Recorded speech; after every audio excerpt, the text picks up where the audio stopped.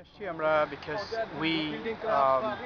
as expatriate Bangladeshis realize there is a massive massive human rights violation in Bangladesh, and because of that we thought it is our inherent duty to come and express our opinion. We understand our honorable foreign minister Dipu is coming, and also a meeting with honorable Secretary of State John Kerry. So our goal is that the Americans and expatriate Bangladeshis, that there has to be a discussion, a dialogue of some sort to resolve the mass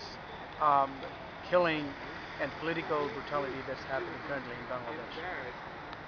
Our other objectives on this is, of course, to ensure rule of law